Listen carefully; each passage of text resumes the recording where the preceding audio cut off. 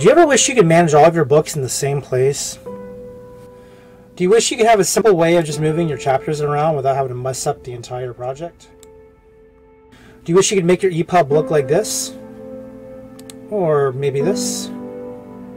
Or maybe this? Perhaps this? Or I don't know, maybe even something like this? Maybe you want to have a little bit of flexibility on how you arrange your chapters and things. Like this, or this, or this. Maybe you just want to have a custom theme. If that all looks appealing to you, then you may want to look into Atticus today.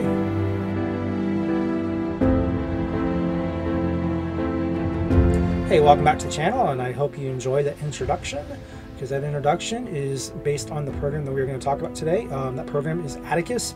If you know me and you know this channel, you know that I love a good writing program, and Atticus is going to be a big time writing program that I'm definitely going to be hyping a lot in the next year. And I want to let you guys know about it now, because I've actually been using it for a while now. I'm one of the early users of Atticus, and I mean, back when it was it had a lot of issues. It's still buggy, but it had a lot more bugs than it's got now, and I was using it then too. And I can tell you, it's going to definitely change the way that writers write, assuming that we use all the features and we use them all as they come. But I want to give you guys a kind of a preview of what this is. I do want to say, though, I'm not going to do a demonstration because it's A, a little buggy right now, B, I'm not sure if it's actually out yet. I know that they had a waiting list for a long time, and I know that some people got beta access over the summer. But I'm not sure what the state of availability is right this minute as of early October, but I know that they're going to be making it public very soon, and I think the goal is certainly by NaNoWriMo you should be able to get it and start using it. But let me just give you a little bit of background, because I keep getting ahead of myself on this. Let me just start with the basics.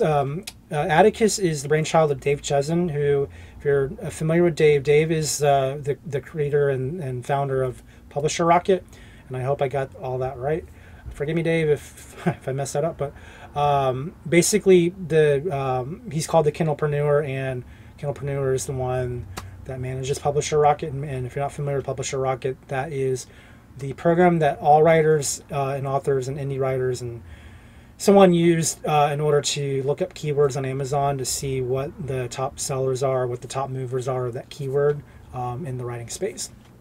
It's a very powerful tool, one that every writer needs. I have it. You should have it if you don't already, if you're a writer. And anyway, that's the same general people who put together Publisher Rocket. They're the ones behind Atticus. And it is an ambitious project, but it's one that, if all the vision comes together well, it's going to be a game changer. So I do want to make sure you guys have a chance to take a look at it. Those of you who who follow this channel, I definitely think it's going to be up your alley eventually. I will say that at this stage right now, it's still early days, and which means a lot of the features they have planned will not be in yet.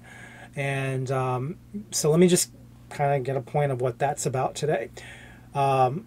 Right now, Atticus is in phase 1, and what phase 1 means is phase 1 is the formatting phase.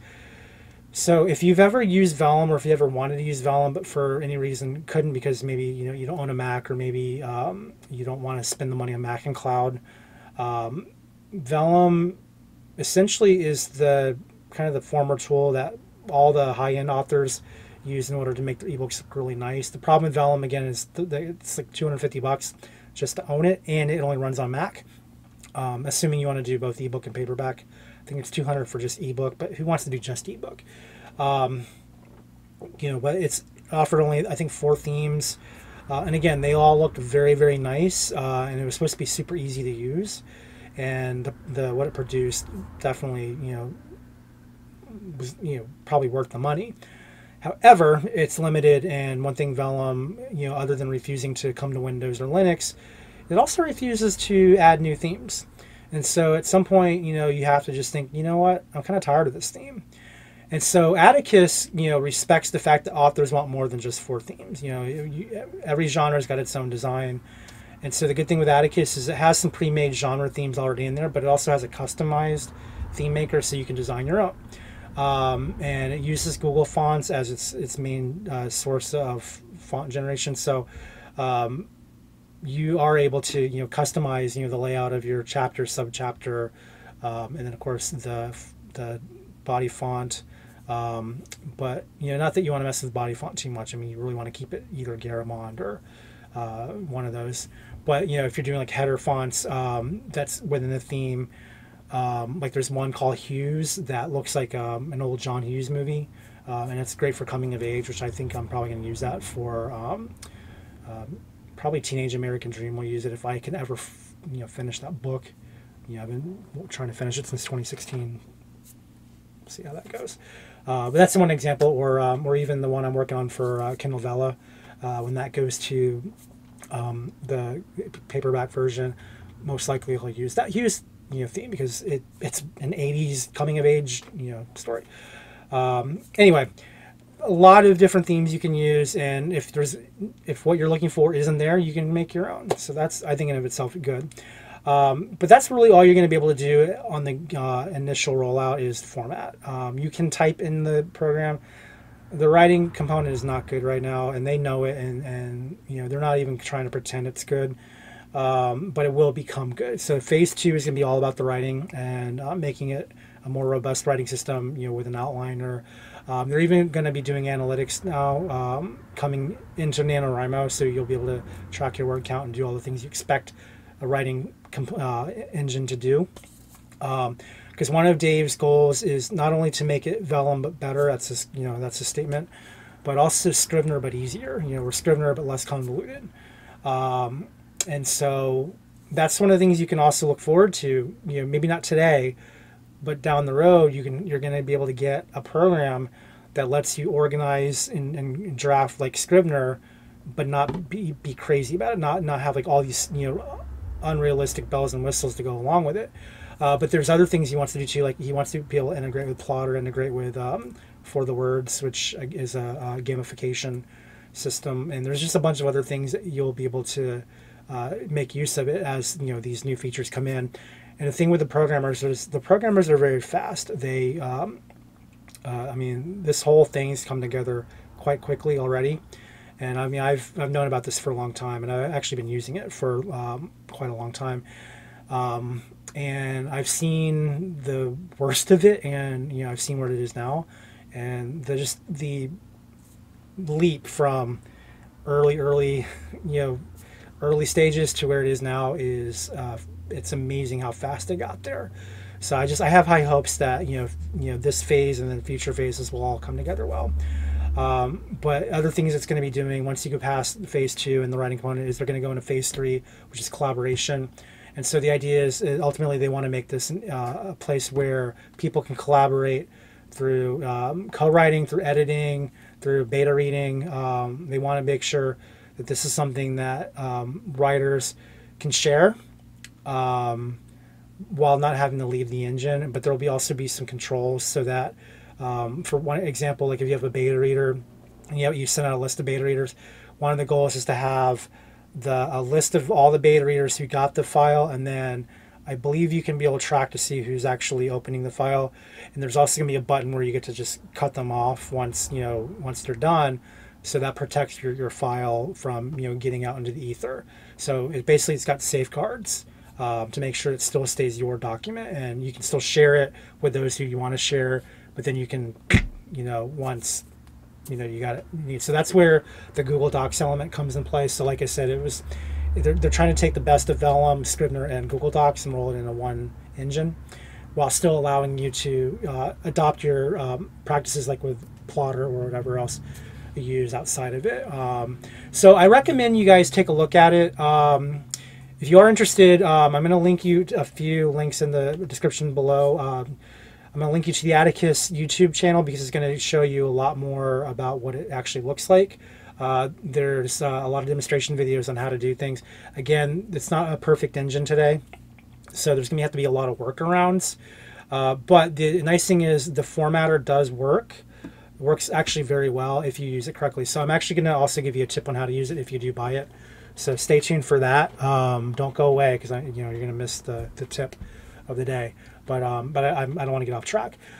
You can have if you subscribe to their channel, you're going to get a lot of information on how to use it. Not to mention you'll get to see it in practice. And then, of course, as they move into future phases, you'll get to see the updates there too. So I highly recommend you subscribe to the Atticus channel. And again, that'll be in the link below. Check out Dave Cheston's interview with Self-Publishing Formula. That's Mark Dawson and James Blatch. That just aired this past Friday. And it's a good interview. It really goes through the meat of what he wants to do with this engine. And it talks a little bit about Publisher Rocket also. So if you're not familiar with Publisher Rocket, you'll get some extra information on that as well. And that's another tool you really should add to your repertoire if you are a serious indie writer who does your own marketing and your own store stuff. But yeah, check that out. And then he tells you a lot of what he wants to do. And he's pretty honest about his feelings of where it is today. Like, everyone knows it needs a little more time. So even if you get it today, it will be buggy, but they're going to crash or fix the bugs. So you just, like anything else, you're buying the future while still making use of the present. The other thing I want to link you to is the page itself, so that you can get an overview of just some of the other stuff that's coming out with all the phases, and also give you an opportunity to sign up. I don't think it's actually technically available yet. I know it will be very soon, but you can get on their mailing list and find out when the next option to buy into it is. It may be now, because I know they're planning on rolling it out by NaNoWriMo, but I thought it was going to be out early October. So by the time you get this video, you may already have the option to buy it. Again, if you can't use Vellum, or if you're tired of the limitations, Atticus is already ready to meet that need. It's not as good as Vellum when it comes to the ease of use. So this is where the tip of the day comes. If you do get Atticus now and you use it to format your ebooks, a few things to keep in mind is that as of now, it's only doing EPUBs and PDFs. And the last I checked, the PDF is a little bloated. So I don't even know if you want to use the PDF feature yet. Or at least use it once, and then if it's too big, go use something like Affinity Publisher, which is still my go-to for PDFs. But use it works, right? But EPUB works perfectly if you import your book through DocX. It is not yet good for creating from scratch. So if you're going to create a book, I don't recommend you create it from scratch until probably phase 2. Because I hope that by then they're going to work out all the internal formatting bugs. The problem is that if you copy paste, it's going to treat copy paste the same way Notepad does, which is to blow up all your formatting. It's going to chop lines where you don't want them to. I had a consistent problem that it's still there today. That was there in the beginning. Is the last line of your whatever you're copying and pasting ends up at the top rather than the bottom. Don't know why. That's the way it is. It's ugly when you do it that way, and so I don't recommend you do it that way. In time, sure, but not today. Same thing, like if you're going to do regular typing, you can type out the gate, but all the best components are still in waiting. So while I think it's okay to do a book from scratch if you're going to type directly in the program, it is browser based, which means you might get the occasional hiccup depending on your speed of your browser, which is one of the problems I have, which is why I hate Google Chrome and doing anything in Google Chrome. There's hiccups all the time, but it's the way it works sometimes. But if you take your Word document in the story, hopefully your completed story, and import it directly into Atticus, what it'll do is it's going to break up all your chapters. It's going to know where everything should go. So it's like the import is already really, really good. It doesn't mean that it's you can import it and hit export. You do need to make a little bit of adjustments inside. So the number one thing I recommend you do is don't use the built-in title page maker. And again, in time, I'm sure it'll be fine. But as of right now, you're better off going into either Photoshop or Affinity Photo, whatever your design program is. Create your title page inside of that. And again, make like an 1800 by 2700 or just a normal dimension that you would normally use for your book itself. Create the title page in there as you would normally want it laid out on paperback. Export it as a PNG so that you have the transparent background. And then you can upload it as a custom title page into Atticus. And I mean, tell you, if you do it like that, you're going to have a really nice looking ebook. And again, with the themes, all the theme options you have, there's no reason not to make a good looking ebook, even in its current state. Again, it's not super easy right now because of the bugs, but once you know what the bugs are and where they are and how to avoid them, you know, it's good for now. And then in the future, when they squash those bugs, it's going to be even better. So again, like I said, you're buying for the future. I will probably link you for a fourth link. I'll probably link you to one of my books, maybe the Computer Nerd. Computer Nerd is a premium book, and I normally charge $4 for it for ebook. So it's not something I'm going to be giving away for all time, but I will probably do it for the month of October if you want to check it out. It'll go through Story Origin, and it's going to be, you know, the EPUB was the one directly created from Atticus. The Mobi, Atticus does not do Mobi files yet. It will eventually, but right now the Mobi is converted through Calibre. So if you're using the Mobi form, you're going to get a little bit of a cheat there. But if you have the EPUB and upload that to your tablet or whatever it is that you read EPUBs on, you'll get a pretty clear idea of what Atticus can do for your reader. So I will go ahead and link that for you guys just for the month of October. So if you're watching this after October, you should have came here sooner. That's why you subscribe to the channel, so you get the stuff ahead of time. You know, that said, you will get to see, you know, what I made through Atticus. So I think it's worth it. And again, this is like Atticus from like a month ago, from like early September or even late August. So imagine how much better it is in October with a team that fast. So anyway, that's Atticus. Again, apologize that I'm not giving you an actual demonstration, because again, I want to make sure that when I do demonstrate, it's the ready version.